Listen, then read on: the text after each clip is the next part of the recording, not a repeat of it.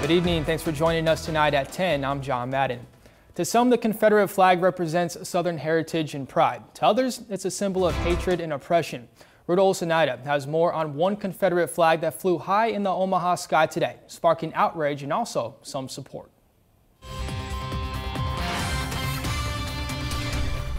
When people drove by Millard West High School Saturday, they may have noticed something new on one of the cell phone towers. It was a little weird, so I'm doing my lessons and I noticed there's some guys up there and they're putting up a flag, and it was a Confederate flag, which is a little odd. A flag, half American and half Confederate. Yeah, it normally gets everybody's attention and everything. It was hung up by a worker who claimed to be an employee of Iconic Communications.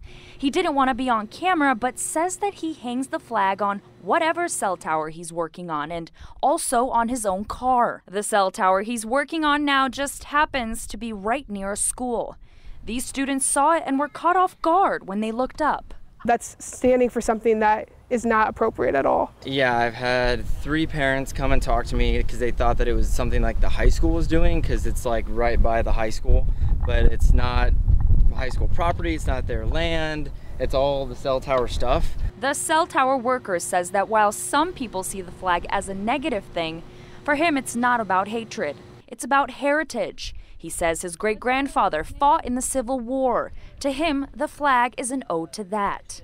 I'm angry about it because who would stand there and say that it has nothing to do with slavery when that's what it was founded on? That's what it represents. I spent some time over in South Carolina, so I'm used to seeing Confederate flags there, but here it's definitely kind of different, and I think it just depends on where you are. It represents different things to different people. In a statement from Iconic Communications, they say Iconic Communications will not stand for any acts of racism or bigotry of any type, and I can assure the public that we will address the employees' conduct as soon as all the facts have been received. Some people online don't necessarily believe that this showing of the flag represents anything negative. One person saying, "Please tell me someone is offended. I'm offended that they are offended by the flag." After we had spoken to some of the workers, they decided to take the flag down while they finished their work. Reporting in Omaha, Rudolph Sinaida, 3 News Now. And Iconic Communications says they're currently investigating the incident.